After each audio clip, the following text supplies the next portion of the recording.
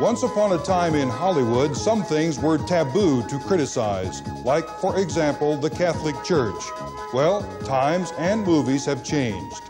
Larry King is a media star now, but he used to live in Miami, and he recalls those days that led to downfall, bankruptcy, and near professional ruin, and taking it to the streets. Hot dogs and more, that is. This is Montage. Hello, I'm Joe Abrell in the beautiful Blessed Sacrament Chapel of St. Mary's Cathedral. Time was in this country, it seems a long time now, when some institutions were above public scrutiny.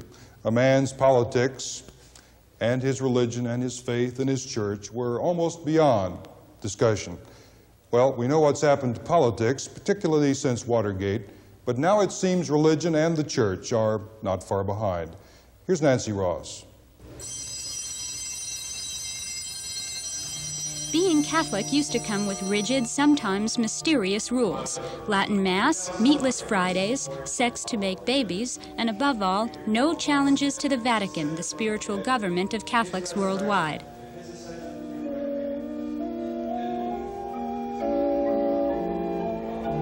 It's true that many of these rules are now history, and last week a movie opened that challenges one of the best kept of all Roman Catholic mysteries, the Vatican purse strings. Monsignor stars Christopher Reeve as Father Flaherty, a young priest taken under the wing of Pope Pius and his right-hand cardinal. Flaherty is a financial whiz kid with a plan to make money for the church, which according to the movie makers went bankrupt after World War II. Eminence, the black market is everywhere. We can't stop it. I am merely suggesting that we divert money from crime and give it to the church. Flaherty gets the Vatican's blessing and an alter ego. He becomes Lieutenant Finnegan, a brash army officer who sells Vatican commissary supplies, like cigarettes, to the Mafia, the group then running a Roman black market. He comes to the Vatican after the war, sees that the Mafia is profiteering off the war surplus business. Why not take it from the Mafia and put it into the church where it'll be used for good and not for evil?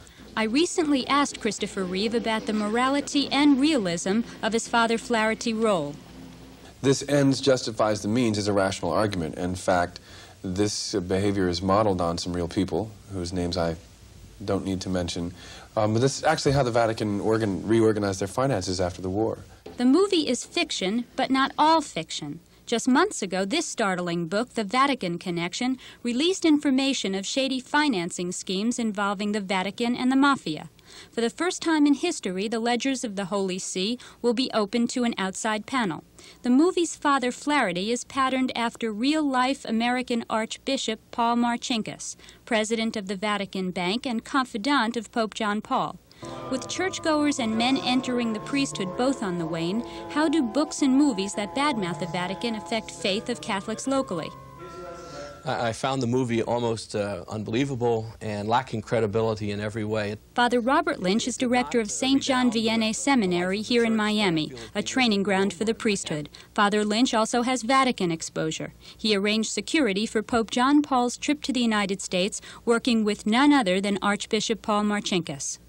It's classic Roman Catholic moral theology that the ends never justify the means. No one could come out of that movie feeling, I don't think, that the ends that were used, that the end that was arrived at justified the sleazy means that were used to get there.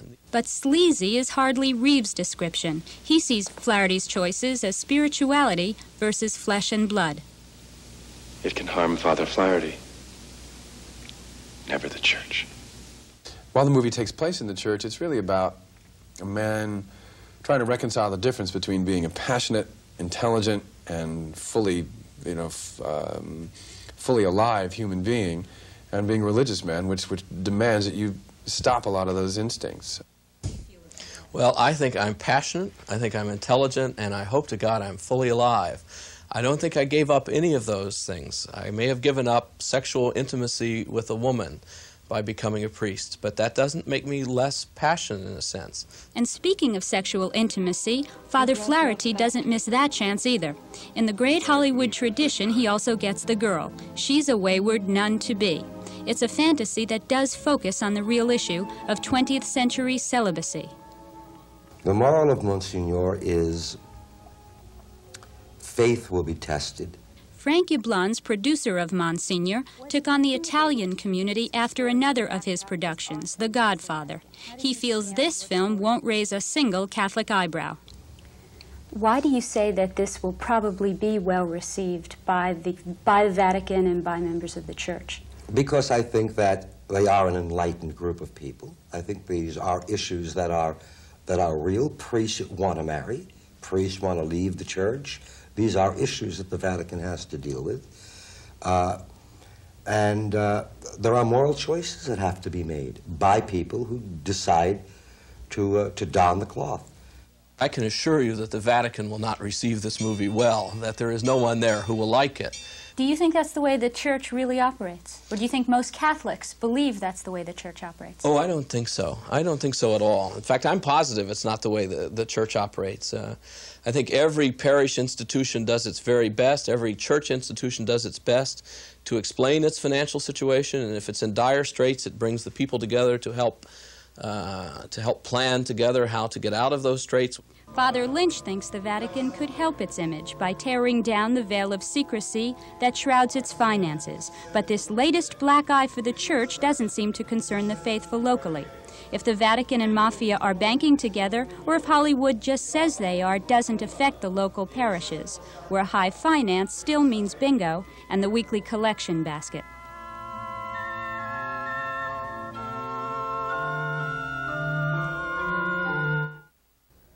Larry King. Most of America knows Larry King as an all-night radio talk show host who interviews celebrities on the Mutual Radio Network from Washington, D.C. But in South Florida, the name Larry King brings back other memories for some people. He was once a very successful radio and television talk show host here who fell from grace in a jumble of nearly $300,000 in bad debts and finally criminal charges that he stole $5,000 from Jacksonville financier Lewis Wolfson. Well, that was in 1971. He left Miami in disgrace. Since then, of course, Larry has come back bigger than ever and has written a book that recalls some of his nearly 20 years in South Florida. So when he was here recently, I first of all wanted to find out why, even when it seemed nearly everyone in town knew Larry couldn't handle money, he always seemed to be able to get a loan from some bank. Larry, I asked, how did you do it?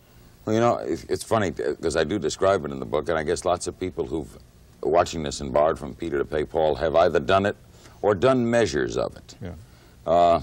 And as I do it now, this is sort of a looking back. It's weird to talk sometimes about the book because it's so past tense in my life. My life has changed so much since it.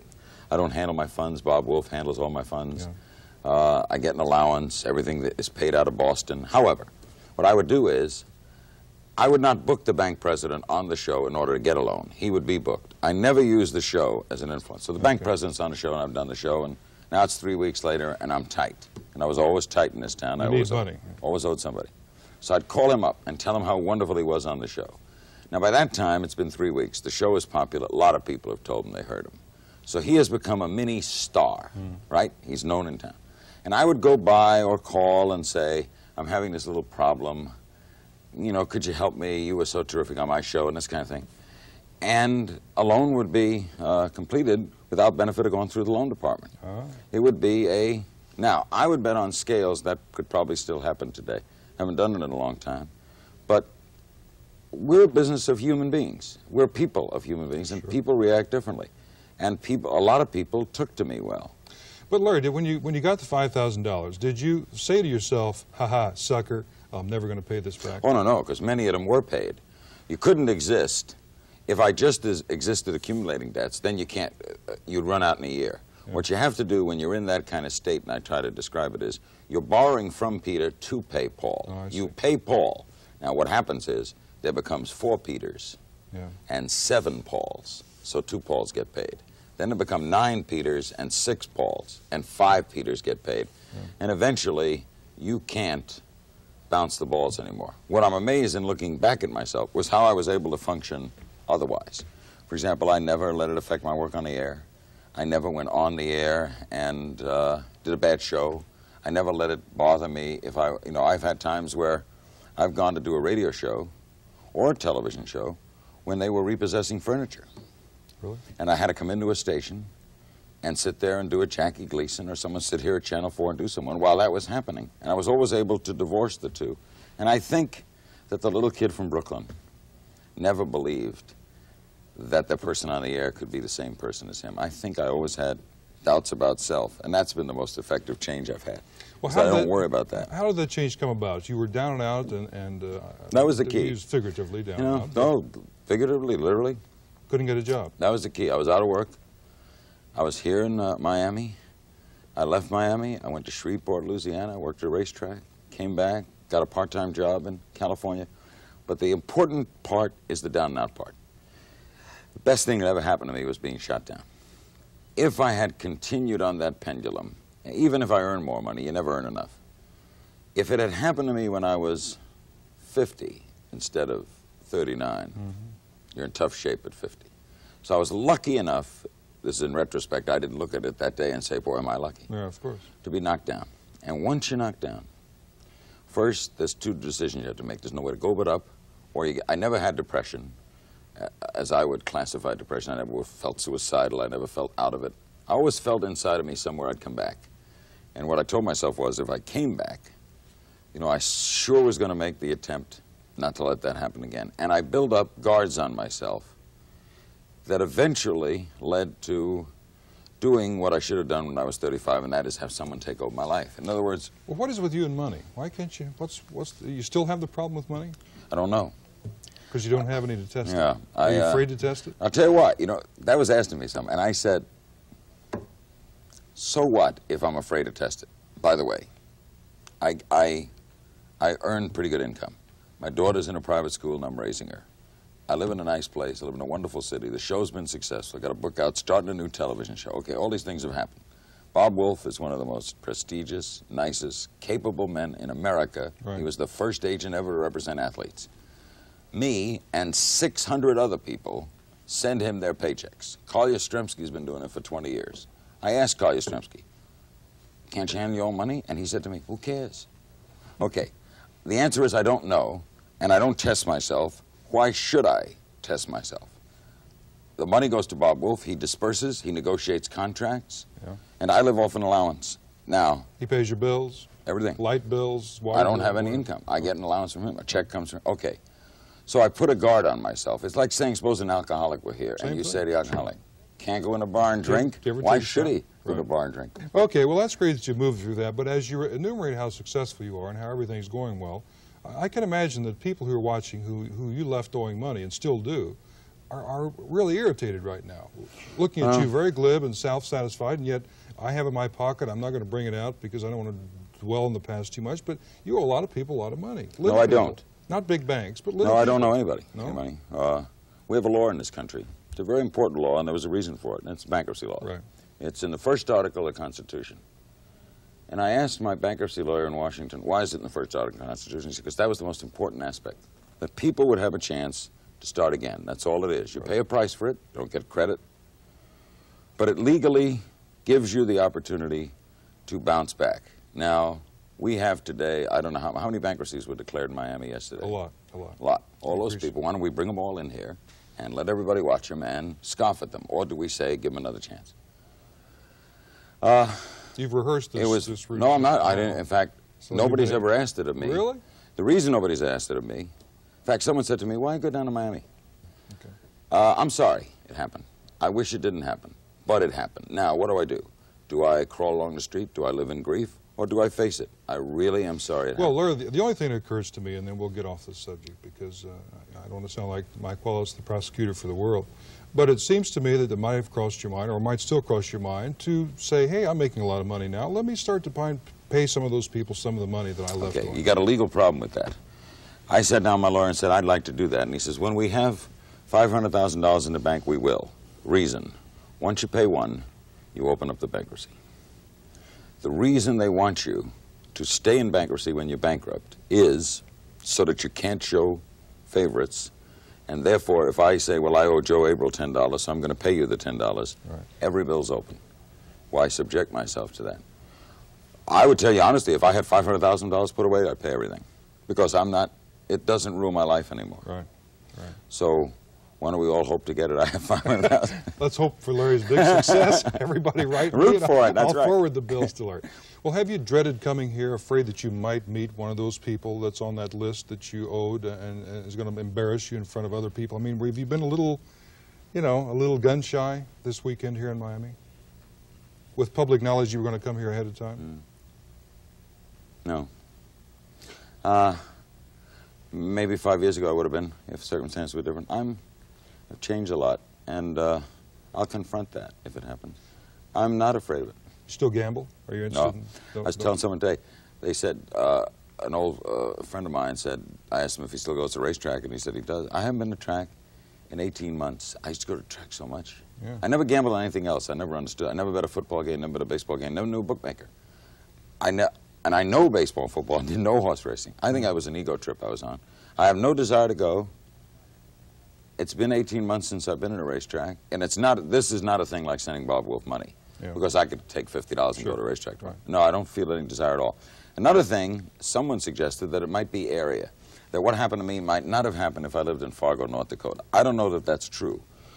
You mentioned ego trip. You think you've got more reason to have an ego now than then? Now than then, yeah. Well, that's the funny thing about ego. I have nowhere near what I had then. Really? Oh, I was on such an ego trip in this town. Why? Well, I'll tell you why. Miami's a very strange town. It may not be now, but when I broke in here in the late 50s and early 60s, this is historically a low-paying city. Okay, so this is a market where people walked out. People used to see me and say, boy, you're on News Weekend, and you're on the radio every night, and you got a column in the Herald. That's right. I pulled all 3 jobs in 1968 and made $61,000. If I had those 3 jobs in New York City, I would have made $800,000 a year. Right. All right, so we start that with the fact that this is also a personality town, and I got carried away, man. I had to have the Cadillac, and I had to look good, and I had to tip good, and I had to loan money, because that's good too, to help people. Yeah, of course. All of it a flash. And now I don't need to do that, because I'm well within myself. I could say something now I couldn't have said 10 years ago. Whatever success I've gotten, I deserve, because I'm good at what I do. I'm damn good at what I do. And the person that does that is also good at 3 o'clock in the afternoon. So I don't have the ego trip. And obviously we haven't talked about your radio show, because tonight they can turn on their radios and listen to you next week or whatever and hear you and see how you're doing. Anything you want to say to the folks in Miami? A lot of people watching right now. You'll never see in person. I had a lot of wonderful years here, and I loved working here. I'm sorry for a lot of things I did, and a lot of things I'm very proud of. I'm proud of, I don't want to make a speech, I'm proud of the charity events and the speeches and the involvement in the community. It's still home for you? Yeah, it's still home. Okay. Larry King, welcome home. Thanks, Jeff. You bet. We'll be right back.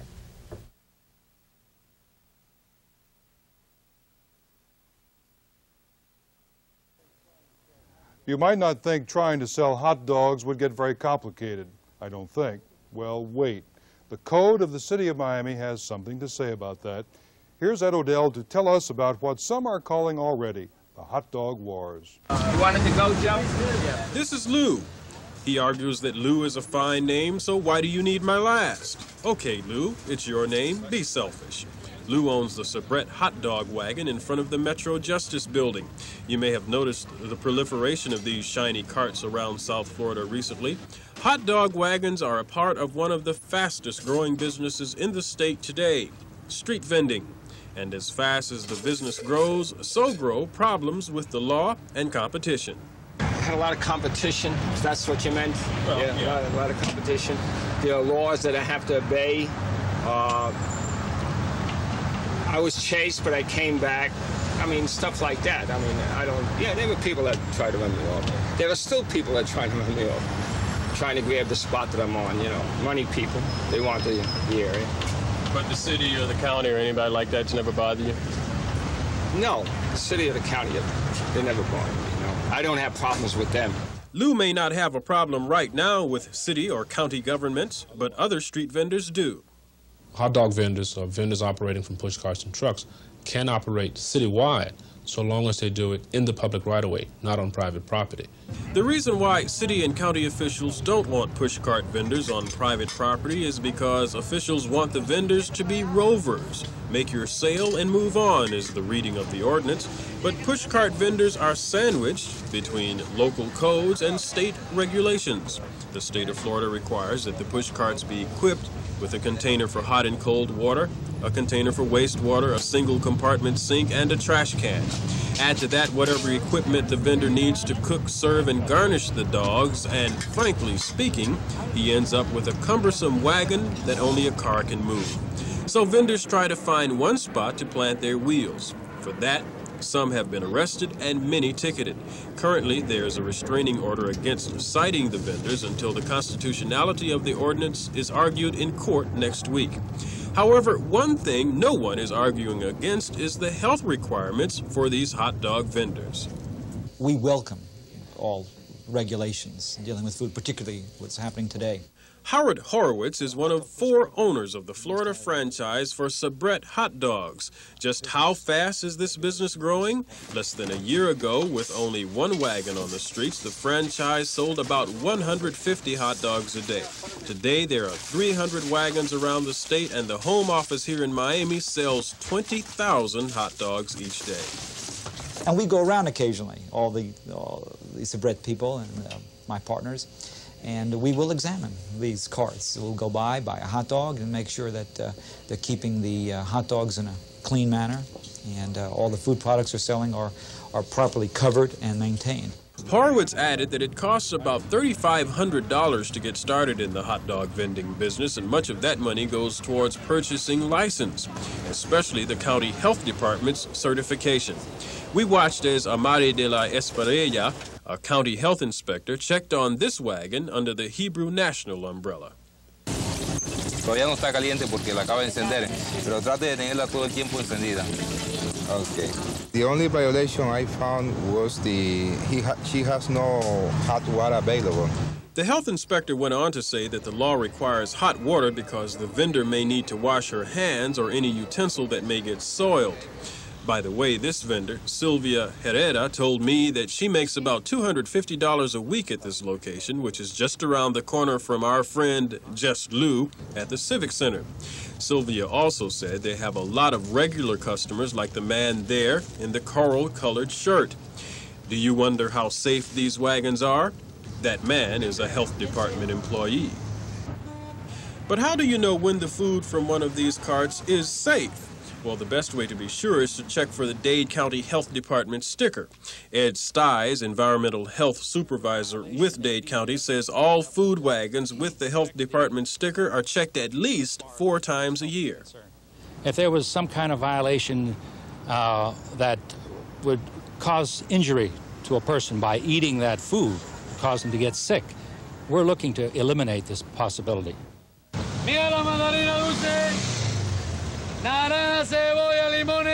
But this man is a part of a group selling foodstuffs on the streets of Dade County that is not sanctioned by the health department. At this intersection at Northwest 27th Avenue and 20th Street, and here on Coral Way, we found a total of 10 individuals who proved to be Mariel refugees selling onions, limes, bananas, peeled oranges, and coconuts to passers-by. Is it safe for you to buy and consume these items? Again, Ed Stiles. When we talk about food, for example, vegetables, this is a product that is not really dangerous if it's not kept properly refrigerated, and therefore we do not get ourselves involved into it at this point. Probably a good idea to see if you can find a health department sticker on your favorite street vendor, but if you don't, it doesn't necessarily mean it's not good, but it's better if you see it.